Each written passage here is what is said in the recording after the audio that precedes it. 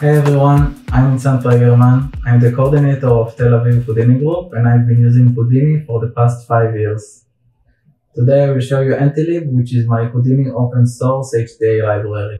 ntLib is an open source Houdini HDA library. It contains tools for creating new dynamics and animations in Houdini.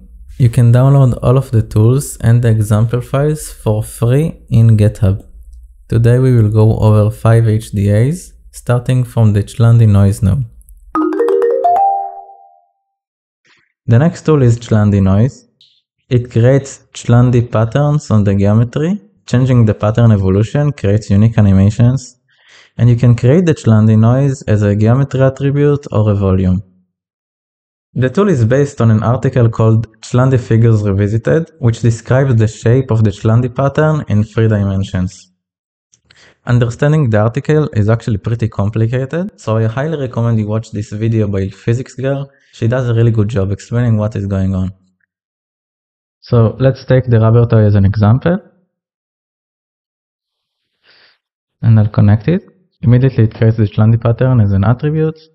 And we can see this is attribute noise. But we can also create it as an SDF. We need to set the resolution straight. And we can also make it as a fog VDB. Also, we can change the evolution and change the pattern. And let's dive in. So if we dive in, this is the whole node. We got the attribute noise and the volume noise. So here, if we go to the attribute noise, here we got the function from the article that I basically copied and replaced with some parameters. Then I use attribute promote to get the maximum and the minimum of the noise. And then I remap it, and with the ramp I only keep the values with low frequency. So that's how I get the pattern. And I do the same thing on the volume. Here I convert the rubber toy to a volume. Then I use Chlandi pattern, this time on a volume wrangler. Again, I am taking the minimum and the maximum, I'm remapping it, and I'm getting the Chlandi pattern. If I want to convert it to SDF, then I use the convert VDB node. Then I get an SDF. And I'm just smoothing it just a little bit, so it's a bit nicer. Let's take a look at a setup which is a bit more complicated. We start from a box and then we add the Chlandi noise. We set it to be a fog and we animate the evolution parameters. So we have the noise. I wanted to make grains out of these simulations, and so I took the first frame and froze it. Then I converted it into an SDF and filled it with points with the velum constraint grains. I saved the rest attribute, set up the collision as the bounding box. And for the velocity of the grains, what I did is I calculated the gradient of the original fog volume. And that gave me a very interesting result. And this gradient makes a really nice velocity field. And when we dive into this DOP network, it's just a very simple velum solver with the pop-advect volumes, when the pop-advect volume uses this velocity field. Next, I cached it and I got it animated with color. And we are definitely getting a beautiful render.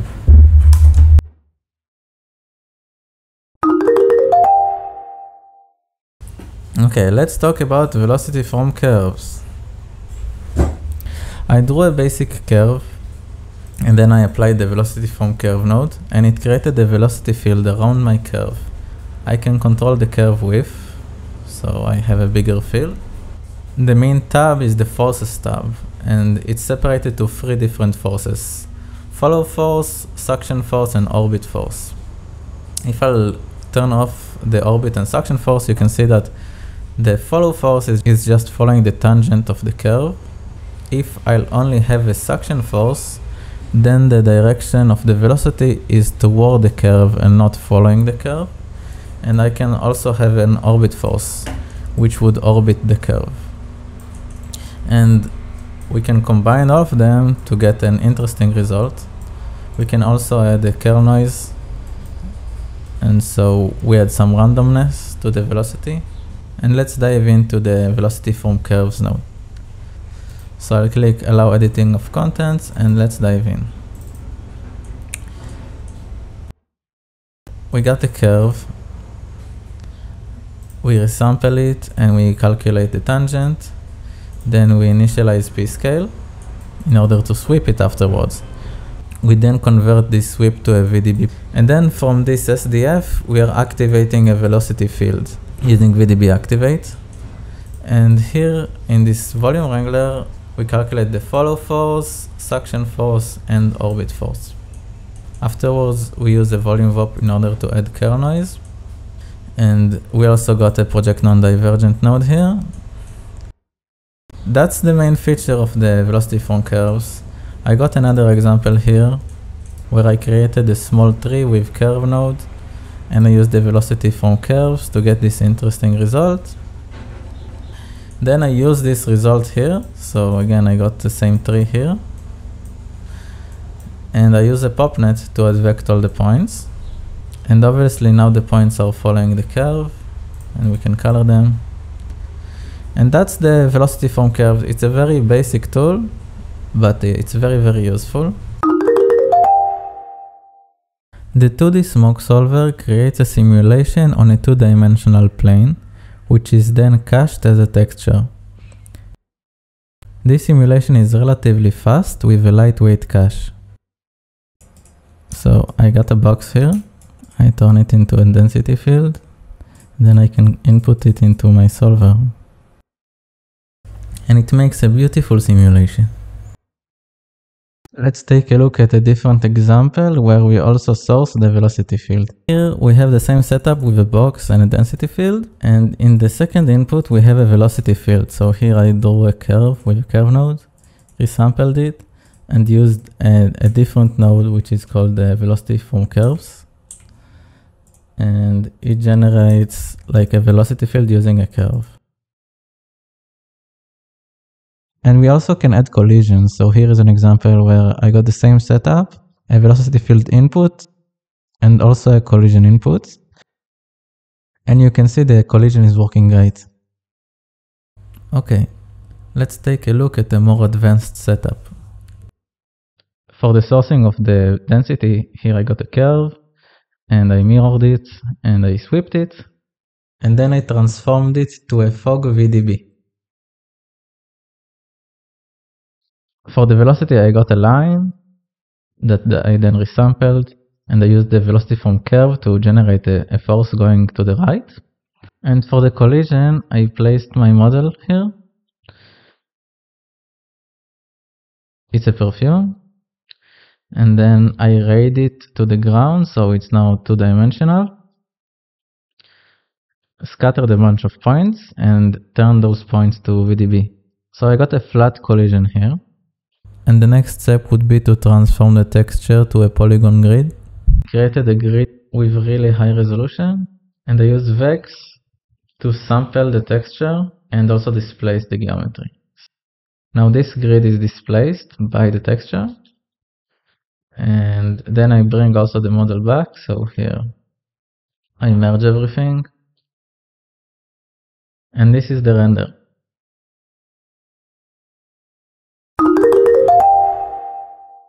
The SDF growth solver creates a simulation that advects an SDF field. It's doing it by using its gradient and its curvature as a mask. It can also use velocity and collision inputs. So we got a sphere. Let's create a SDF growth solver and connect it.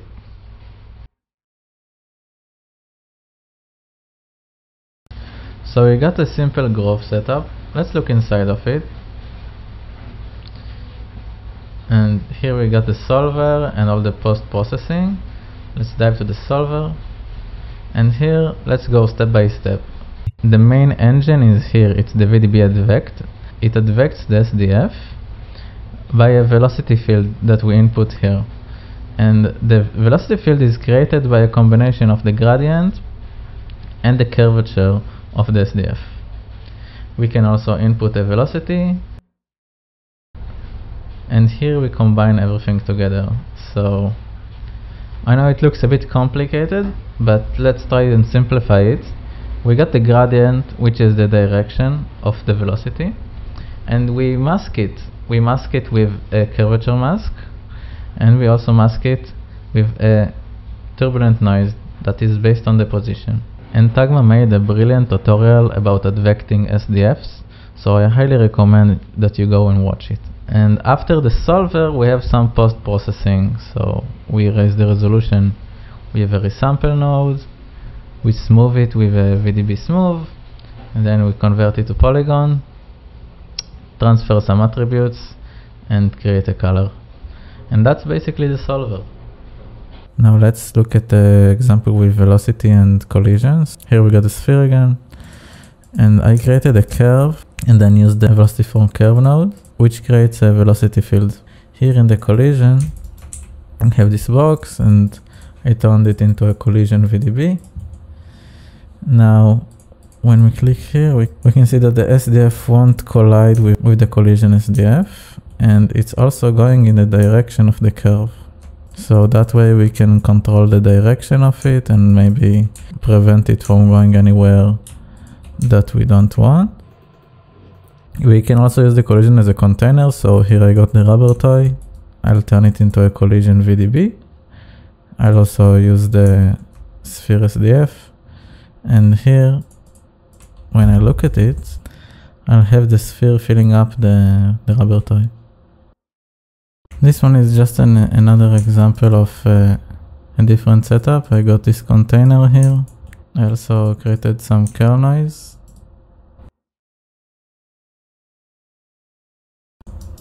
And we can fill the holes a bit. So here again I got the SDF. I'm raising the resolution. Here I'm dilating the geometry and then I'm combining them. Now I got a flat surface. Smoothing it a little bit. Converting to polygons here. Here I made a fall-off attribute that indicates on the areas that are close to the surface or not. Now that would be ready for render. The extrude subdivision is a tool that recursively subdivides the geometry with polygon extrusions. It allows you to control the extrusions with an attribute, and it's fully built with Vex. So we got the box. Let's add an extrude subdivision node. We can change the number of iterations, but then we got a lot of intersections. We can control the decay parameter to have less intersections. We can also control the insert and the insert decay and get really cool animations. Another thing it can do is it can use a fall-off. Like I created an attribute fall-off using the distance from geometry node, and here I have a box that I animated. And this fall-off can be used to mask the extrusion. Let's take this sphere for example. Here I use the distance from geometry to calculate the distance. And here inside this point warp, I create a fall-off attribute, which is a sine wave. I take the distance I calculated, and then here I sine it before I pre-multiply it. And then I get a fall-off attribute that I can use for the extrusion. Now I can have animated extrusions. Now that we understand it a little bit better, I just prepared a bunch more examples here. So maybe I'll be able to show you here. So we got this nice pyramid here, and we got the extrude subdivision node. And if I double click it, I'll dive inside, and here I'm able to create a fall-off that is only applied after the extrusion. Basically creating a fall-off inside of the extrude subdivision creates a more detailed animation. And I also prepared a bunch more examples for creating interesting fall-off for the extrude subdivision. So here is an example with a pig head, and also there's an example with a dodecahedron. And yeah, that has been ntLib. Remember that you can download all of those tools for free from GitHub, including the example files and all of the HDAs. If you manage to create anything with my tools, I would absolutely love to see it. There are still a bunch of tools that are right now under development, and I hope to release them in the future. Thank you so much for watching, and I hope you have a great day.